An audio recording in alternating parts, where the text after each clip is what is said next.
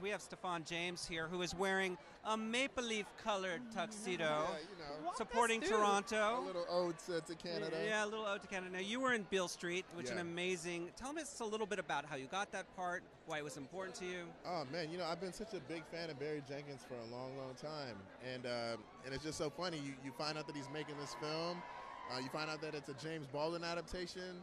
And then you just beg to be a part of it. So that was sort of the steps that we took. And I'm so happy that Barry believed in me and trusted me with the opportunity. Do you remember your audition for this role? How nervous were you walking into the room? Yeah, what's crazy is I did a self-tape. So that eases the nerves a little bit. But I had lunch with Barry for the first time after sending him that self-tape. And that was a little nerve-wracking.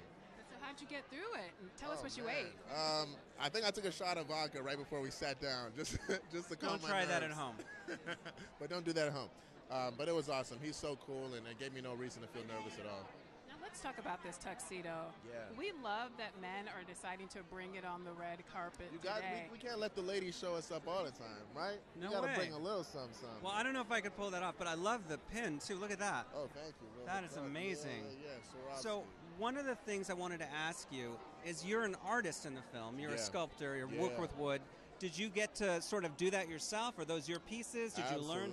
Absolutely. I had a great teacher who showed me how to sculpt with wood and showed me how to sculpt with, tools, chisels, if you will, that were from the 70s. So Wow. it's wood carving today is much different than wood carving in the 60s and 70s.